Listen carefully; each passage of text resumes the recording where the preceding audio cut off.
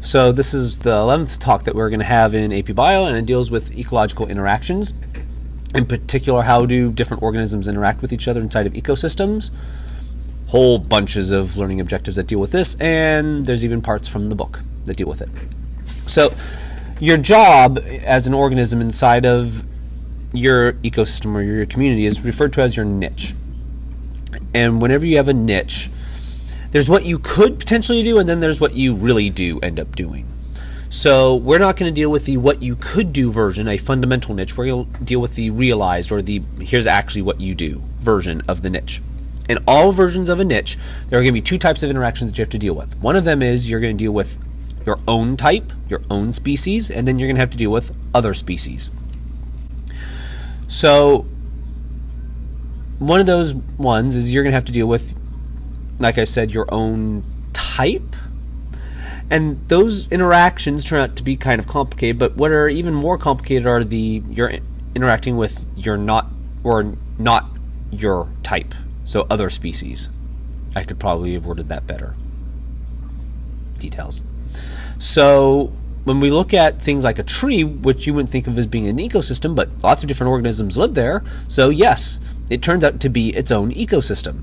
And you'll get stratification of organisms, and they will separate out because of how they need to interact. Sometimes their niches are very, very, very similar, so because of that, you get some evolutionary changes going on so that you don't overlap. Because when things overlap and two different species have the same niche, something bad's going to happen. So if you're dealing with within your same species, typically you're fighting over the resources that everyone needs. Collectively, you're going to get food, shelter, and space. But what turns out not to be guaranteed for your species would be things like reproduction. So a lot of intra-specific competition, like these two male giraffes fighting each other, would be over a mating partner, which seems kind of silly, but a lot of time is spent on it. And if you don't believe me, look at humans and all the things that people do just to say, hey, look at me, look at me, look at me. When we have interspecific interactions, what you can deal with are situations of mimicry, meaning you have one organism trying to look like another. In this particular case here, the one on the right, the monarch butterfly, is toxic. So if you consume it, it's going to poison you. The one on the left, the viceroy butterfly, isn't toxic. But it evolved to look like the monarch butterfly.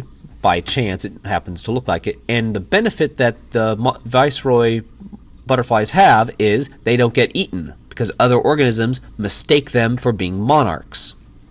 So we have one form of mimicry where one organism is harmful and the other mimics it to hope that it doesn't get hurt. The other form of mimicry is everything is similar.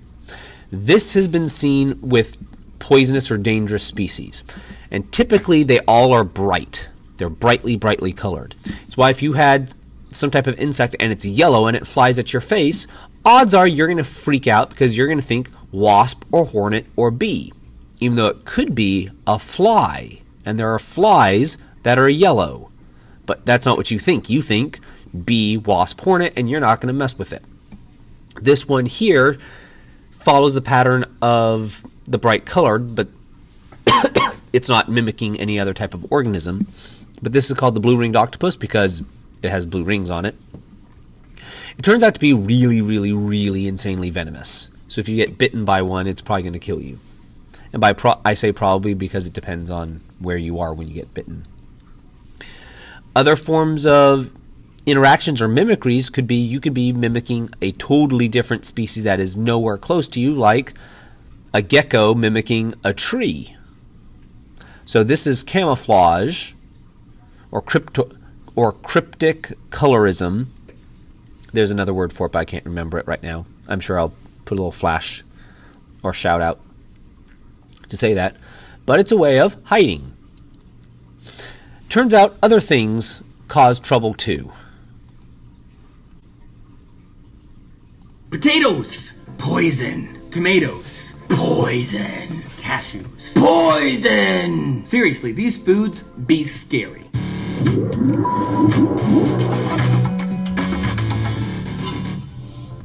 Howdy folks, Trace here for D-News. We usually don't give much thought to where our food comes from, but sometimes the things you learn can surprise you. Tomatoes, for a long time, were not part of Italian cooking, but then Europeans were introduced to them by locals here in the Americas. In the 1500s, the seeds were brought back to Italy and became wildly popular. Boom! Italian farmers, Italian people had no tomato in their cooking. Imagine Italian cooking without tomatoes. Double boom! Ready for a triple boom? Tomatoes are poisonous! Ha ha ha! Triple boom! Seriously, this fruit we eat all the time is actually part of a plant that contains the same poison as deadly nightshade, known as glycoalkaloid. If you were to eat a tomato vine, your tummy would be unhappy and you would experience some minor central nervous system issues. The fruit, in the United States, it is legally a vegetable because of an 1893 Supreme Court case, Nix versus Hedden. Tax reasons, don't worry about it. It's a fruit.